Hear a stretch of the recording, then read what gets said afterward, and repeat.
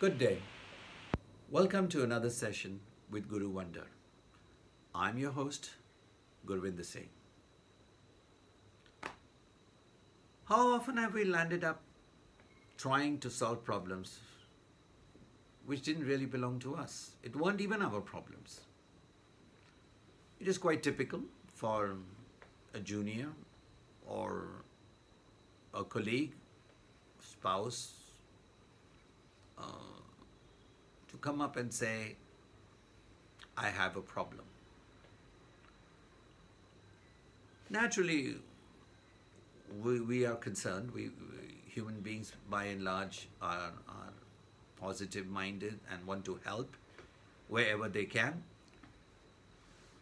And there's also, if it is somebody who's not very intimate, you would also like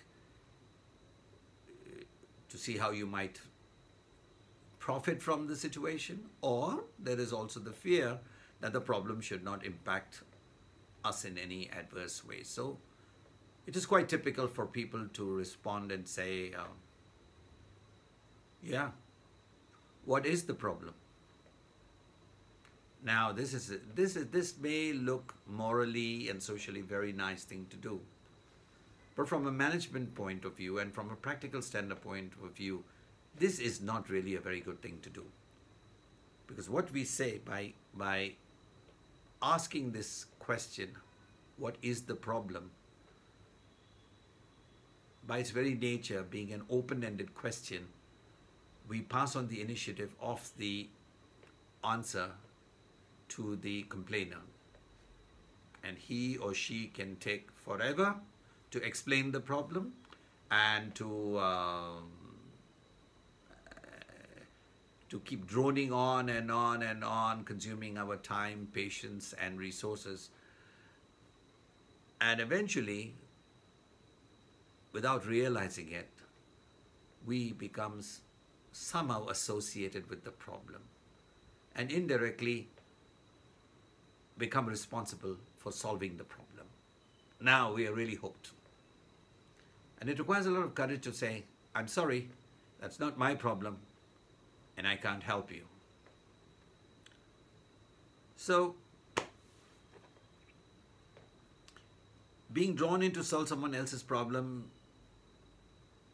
which they themselves are fully capable of resolving on their own, is not really a good thing to do. And not only that, when we land up undertaking other people's responsibilities,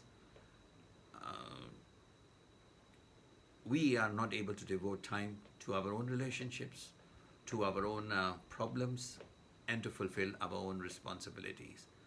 Mind you, I say that this is only for the people who are capable of solving their own problems, but would rather that somebody else resolve this from them. And that is why, if you notice, bosses and owners, managers, all over the world, work harder and harder and harder. They are the first to arrive, they are the last to leave, they hardly take a day off. And they discover that as they progress to higher seniority in life, life just doesn't seem to have the same fun as when they were juniors. Now, let's assume that you did help solve the problem for someone, which, mind you, which they were fully capable of resolving on their own. You earn a reputation for solving problems. So what is the reward for good work? More work. So you'll end up doing more and more and more and more, and eventually you are inundated with so much work that life really becomes extremely difficult. But we really sense this. We know something is not right. This is not how things should be. The way we are operating, and how the hell did we become the magnet for these problems? Mind you, in the beginning, when we are able to solve problems, we get extremely charged up and excited, believing we are supermen or superwomen who can move and shake and resolve problems at the snap of our fingers. But in due course of time, We grow angry, frustrated, confused, exhausted, and feel overworked. This can and often does lead to impacting adversely our ability to perform our own responsibilities, discharge our own responsibilities, and to not be able to spend time with our family, friends, and interests. We have to remember, as a parent, as a spouse, as a colleague, or as a boss, it's not our job to solve the problems of others, which they themselves are fully capable of resolving on their own. And I have to tell you, this is one of the key factors in achieving success and realizing happiness. So next time, ask, is this problem my problem? Thank you for joining me.